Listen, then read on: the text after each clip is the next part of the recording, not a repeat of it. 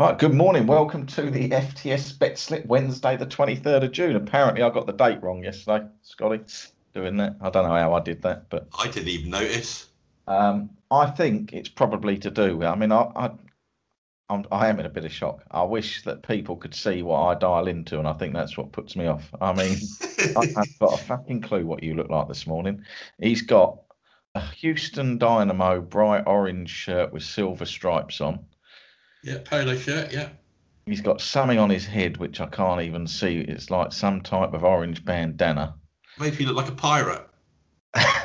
And yeah, why would you want to look like a pirate? It's probably the I think I'm ironing into my Johnny Depp looks.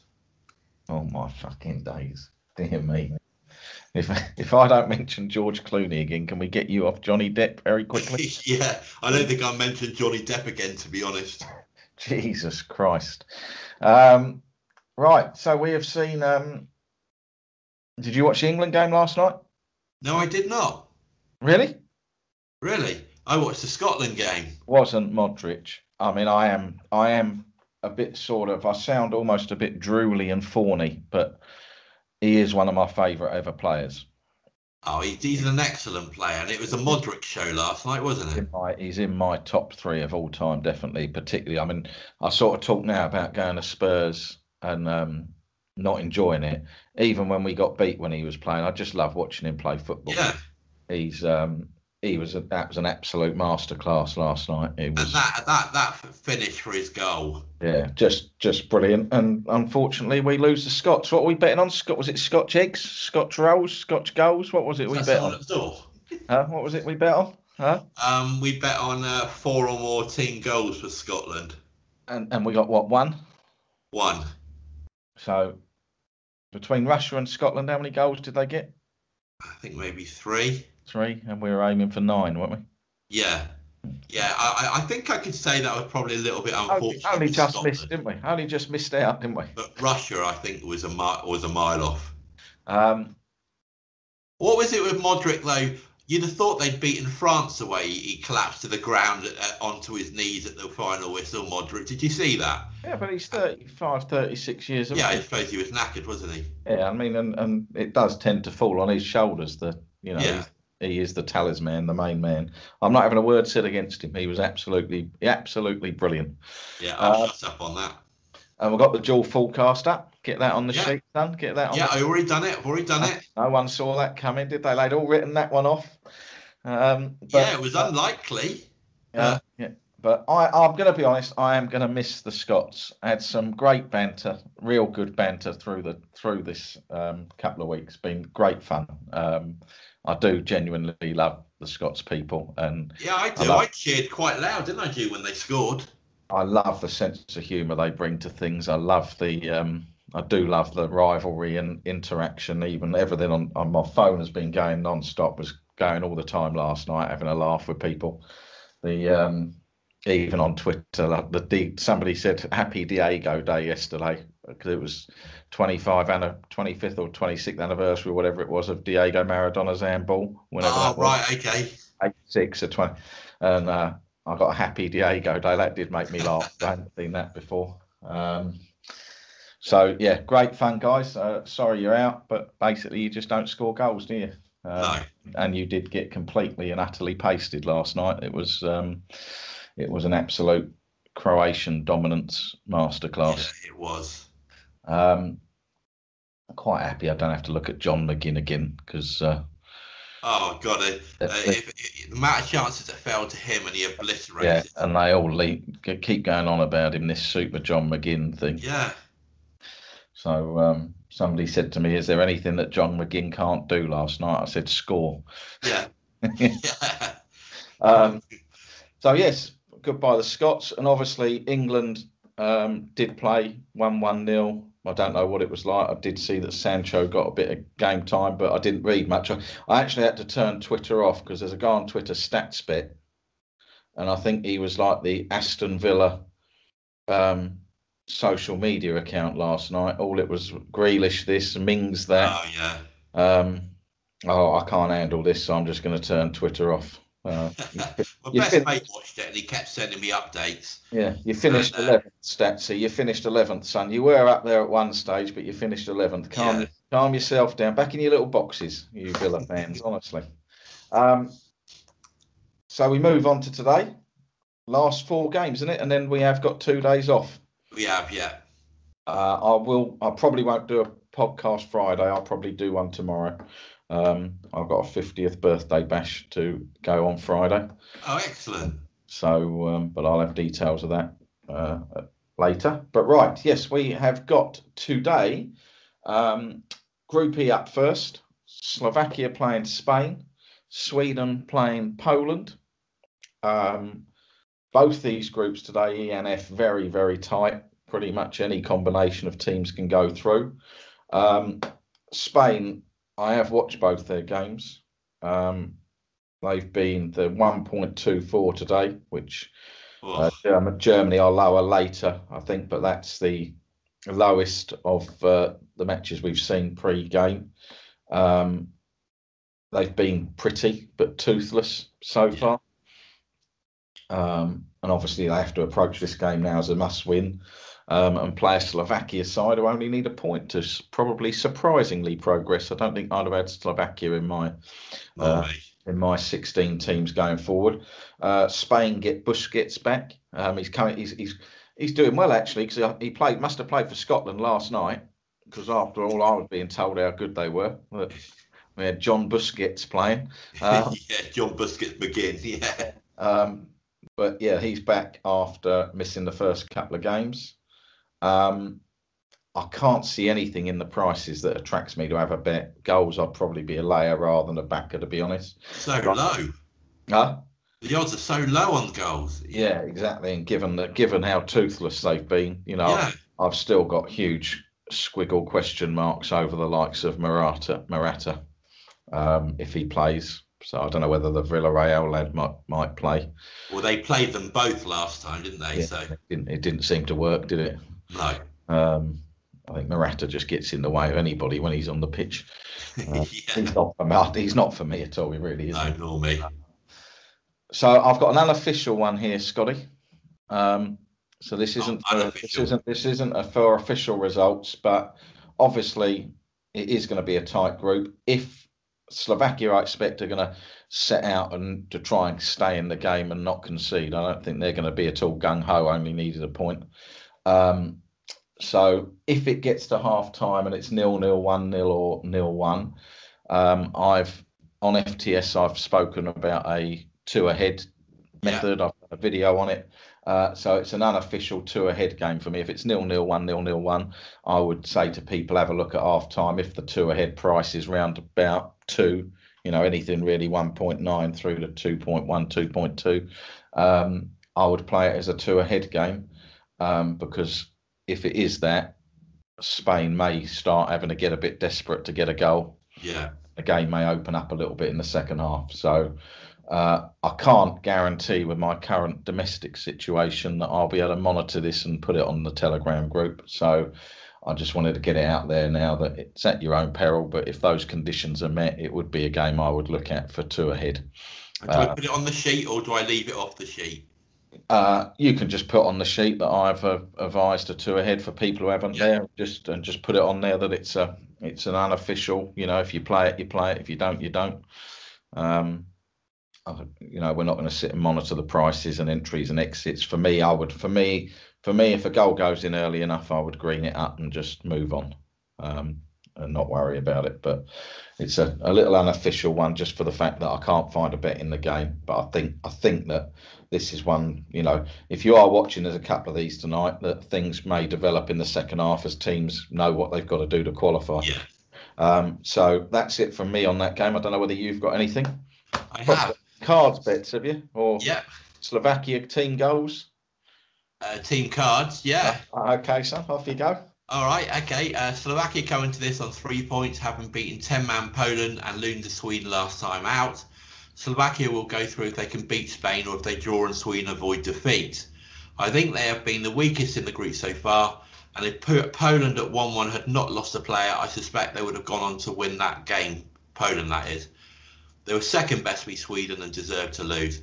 Head-to-head shows they've beaten Spain just one in the last 6, and I can't see them doing that today either. They come into this game having just had 2 shots on target from the 2 games so far, which does not bode well for today, be the best team in the group, almost certainly needing the win. Spain sit on 2 points after drawing both games so far. They know a win will see them through to the round of 16, and a draw would see them finish 3rd on 3 points, and who knows if that would be enough.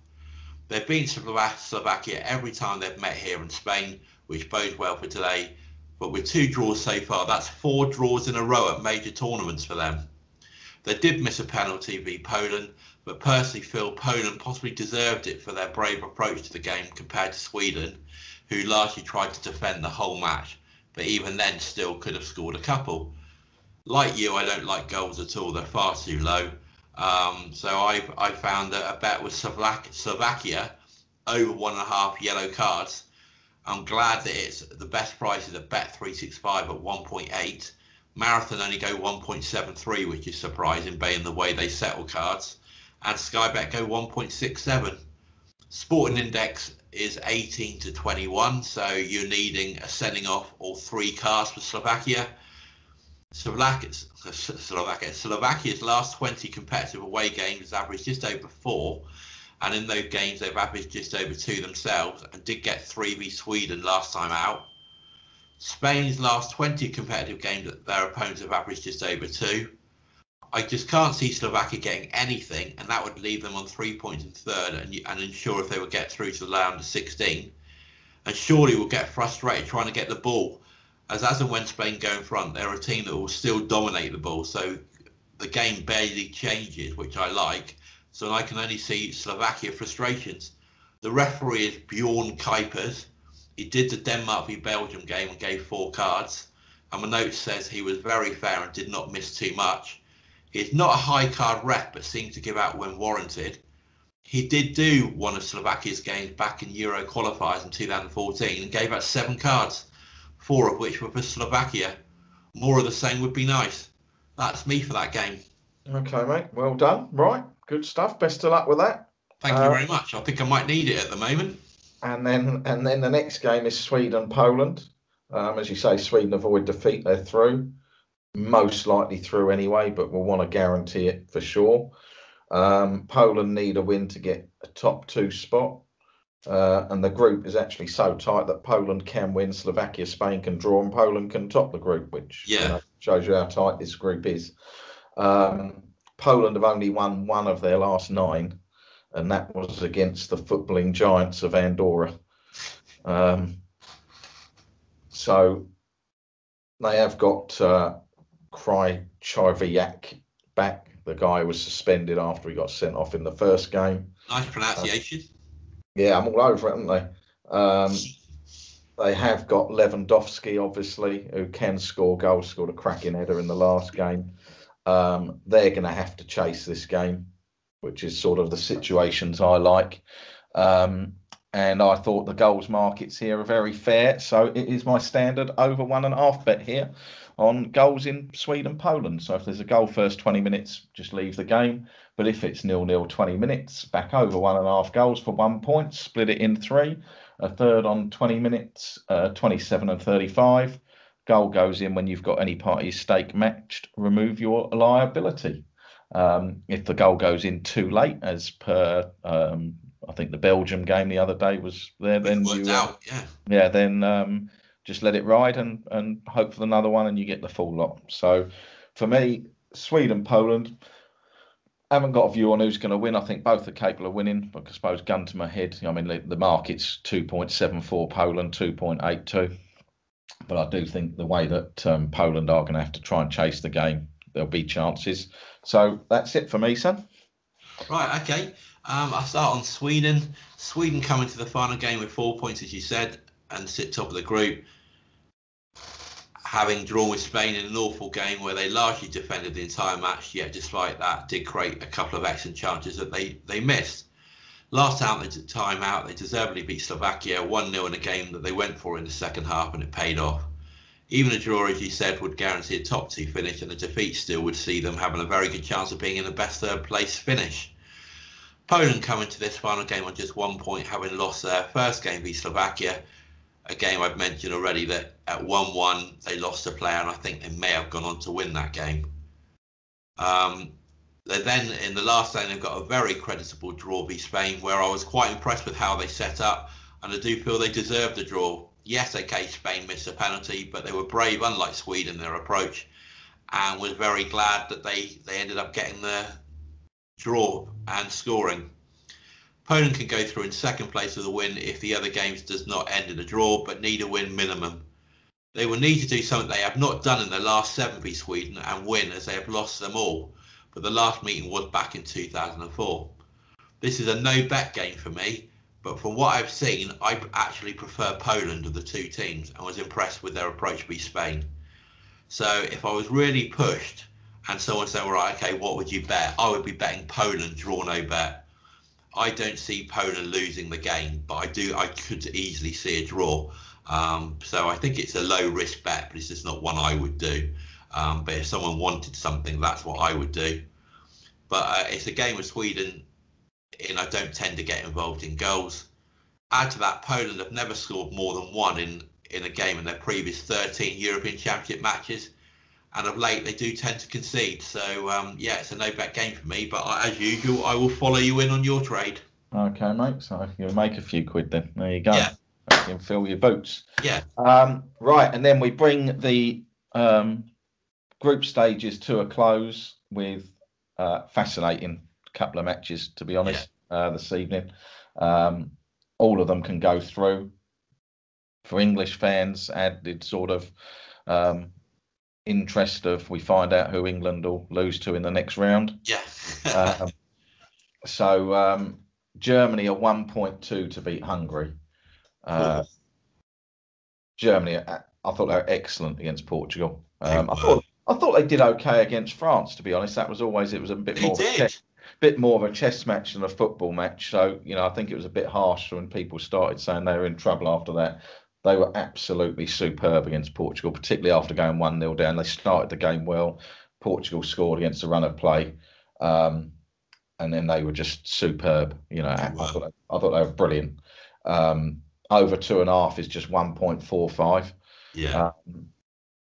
And I do think that despite a plucky draw against France at home for Hungary, going to Munich, playing a German team, got a bit of a point to prove after their World Cup exit. This would be, if they went out of this group, it would be the first time ever they've gone out in consecutive big tournaments. I just can't see them letting that happen. Again, the prices are nowhere near anything for me. Even I looked at, trying to perhaps Dutch some scores, 2-0, 3-0, but there's no value in any of the pricing for me.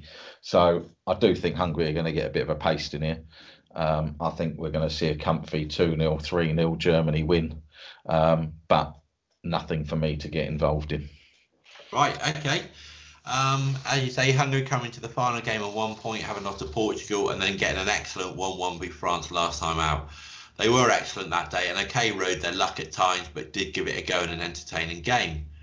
Now they come to Germany knowing anything but a win will see them going out of the tournament. They are in good form though, and the loss to Portugal was their only defeat in their last 13 played. The head-to-head shows history against them, having lost their last 4 friendlies, and their last competitive match was in the 1954 World Cup final, which Germany won 3-2.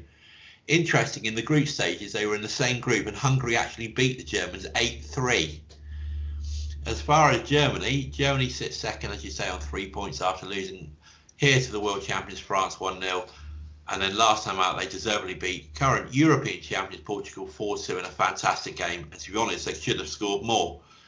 Now today, they face bottom of the group Hungary, knowing as long as they do not lose, they will make it through to the round of 16. But if they win today and France lose, they can still top the group. I cannot see them winning. I cannot not see them win this game. And in the last 10 internationals, they've averaged 2.16 goals. But interesting, they've conceded in 13 of those last 16 played. Interesting stat is Germany in their last 7 matches have kept their opponents to 3 or less shots on target in each game. Unsurprising for you in this game, Hungary over 1.5 team yellow cards. 1.77 marathon. I gutted because I was going to take 1.73 Sky Bet last night, but it's dropped to 1.62. Bet365 are already 1.62, so I'm going to take the 1.77 marathon, but it just means that we need 2 individual players to get a yellow card. And having checked back, Hungary have only got 1 red in their last 20, so that makes me feel a bit better on that. Hungary's last 14 competitive away games has seen them get at least 2 cards in every single one. And overall in their last 20, they averaged 2.55 cards. And in games, and the both group games where they were at home, they got 2 v Portugal, 1 v France last time out. I cannot see them getting anywhere near to what they need and want tonight, which is a victory. And an unreal stat, as I said, of 14 in a row, this is landed. 1.77 is a lovely price based on that. The referee is Sergei Karazasev from Russia. He did the Italy v Switzerland match and gave just 2 cards. But my notes said that it was not a feisty game at all, and he was fine and didn't seem to miss anything. He also did the Germany World Cup qualified defeat here in March v North Macedonia, where he gave out 8 cards, 5 of which were for Germany. His last 20 games refereed overall averaged 4.45 cards a game. Sporting Index go 20 to 23 for Hungary, which means they need a sending off or 3 cards if they want to buy. So that's where I am at on that game. Okay, mate. Right, and once again, best of luck with that. Thank you very much. And then obviously the final great game, or they're playing simultaneously with the other game in that group, is Portugal taking on France. And the quirk of one of the things I didn't like about this when I looked at it pre-tournament of this 3rd place finish business is that Portugal actually can go into this game knowing exactly what they need to do. And they'll know whether 3 points is enough to qualify, depending on what happens in the earlier games. If it's not enough, then you're going to see a completely different game to what you would if it isn't. Yeah, so it makes it hard from my point of view for pre-match, whereas for you trading, you could have a look, couldn't you? Yeah. So it's one of those, if it is not enough and they are trailing, again, it's sort of an unofficial, I would be on late goals. You're going to see all hell break loose. They're going to have to charge forward. It'll be frantic as they're trying to get a goal. Normally solid Portugal. I said in my very first pod when I did the anti-post stuff, and I tipped Portugal as a trade, that they're just normally really solid, and he's made them so hard to beat. And they go and ship 4 goals against Germany in a game where I thought, well, we'll back the draw, and 1-1 will probably be how that plays out. We saw a 6-goal thriller. So they are up against what I do still think is the best team in the tournament. I'm not going to say they've fired on all cylinders yet, but they just look to me as if they haven't got out of first gear, and that I know you can't say they will turn it on, but I think they've got the players that can.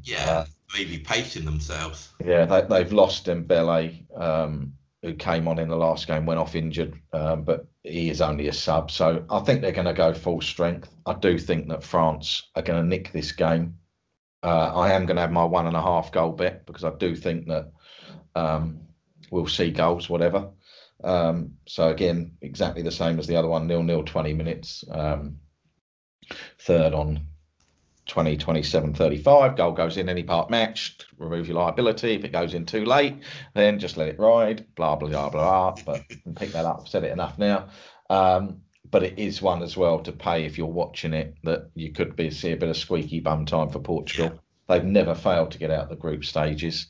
If it does look like those points aren't going to be enough and they are trailing, or it's 0-0 or whatever, and I just think you're going to see a bit of frantic stuff at the end. So it might be one to go in and lay late goals from sort of 70, 75 minutes onwards.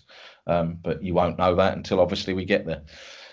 So for me, it is just the 1.5, but it will be one I'm watching closely tonight, because there might be some opportunities to get involved. Sounds good to me. Right, okay, on France, I'll start. France sit top of the group on 4 points, having beaten Germany 1-0 in Germany, and then getting a 1-1 draw in Hungary, where they missed some easy chances to win the match. France already know they are through to the round of 16, but a win would guarantee top place in the group. If they do finish in the top 2 of the group, they will have done in 5 of their last 6 Euro Championship appearances, and are unbeaten in 11 group games, which includes the last World Cup in 2018. As for Portugal, they come into this in 3rd place in groups on 3 points after beating Hungary 3-0, but then last time out losing 4-2 to Germany, where they were lucky it wasn't more. Saying that, they could have had more themselves as well in a fantastic game of football.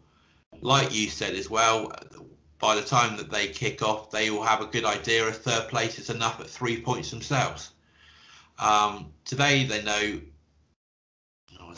if Portugal were to lose and not make it through as a 3rd place best finish, they would be the first defending champions to go out at the group stage since Greece in 2008. This is the first Euro finals meeting between a current world champions and a defending European champion since 1992. Head-to-head shows they are usually very tight games, with 5 of the last 6 ending 0-0 or 1-0. And of course, they contested the last European final. And that ended 0-0, and Portugal won that 1-0 after extra time. It's a no-bet game for me. As already mentioned, these games are usually very tight, and even though a draw is fine for both teams, I have no idea what approach will be for each side, or if they both try for the win. I really hope each side makes it through, as both are involved in various outright bets, so to be honest, a draw would suit me fine. I do have a feeling both may go for it, not relying on the draw. So yeah, that's a no-bet game for me, and as usual, I will follow you in on yours. Okay, son. So that's it, and then we've got we start the knockout stages. We've got Wales playing Denmark on Saturday at 5 o'clock, and Italy playing Austria at 8 o'clock. I already think Italy look a little bit big for that game. They're 1.56. Yeah. I certainly haven't seen anything from Austria that makes me think they can put anything up against Italy. And the Wales-Denmark game, Denmark 1.92. Don't know, I need to look at that one a bit deeper. It looks really tricky on the bet. I haven't got a gut feel for that. Yeah, I just think Wales they're very well organised. They're a great team. They're a great team. You know, whilst they have got Bale and Ramsey, they're just a great team. They are. They've got a real good team spirit and tough to break down. And in tournaments as well, they seem to be. Well, and that's it. It's not a points thing now. It is, life or death. And I just think they'll set up first really hard to beat and hope they can get one. So that's it. So arrivederci Scotland. Very nice of you to pop up after 23 years and play in a tournament. It's great. And they qualified for the Euros. The furthest place they got to go was London. Yeah. And they got a 0-0 in their cup final. So yeah. I suppose they've had a great one, haven't they? Yeah. But pack the old Saltires away and we'll see them. Well, I'm 50 now. I'll be about 75, 78, something like that when you pop up again. Hopefully I'll still be doing this, but I can't guarantee it. Yeah, I hope so. But there we go. Right. I'll thank you, Scott. I'll be honest, that has really been off-putting, that outfit today. It's fucking ridiculous. Sort yourself out, man. I want something on. We'll be back, Saturday morning? Saturday. I want something a bit more business-like. Just a bit toned down, yeah. Leave it with me. You actually do look. You don't look like Johnny Depp. You're closer to the guy McKenzie Crook in that film. In those films, he was one of the pirates, wasn't he? You're closer to that sort of look. That's where you're at. Yeah, facially, yeah. Bodily, he's like a beanpole. Yeah. You look like you've eaten McKenzie Crook. Actually. Yeah, I do. Yeah. Right. And Nick Frost. Yeah. I'll leave you to it, and I'll see you. Have an enjoyable couple of days, and I'll see you Saturday morning. And thanks very much yet again for having me on. No, more than welcome, son. No, it's been good fun. I'm enjoying it. I'm loving them. Yeah, and we'll get into the knockouts from Saturday. Yeah, sounds good. See you later. Cheers. Bye. Bye.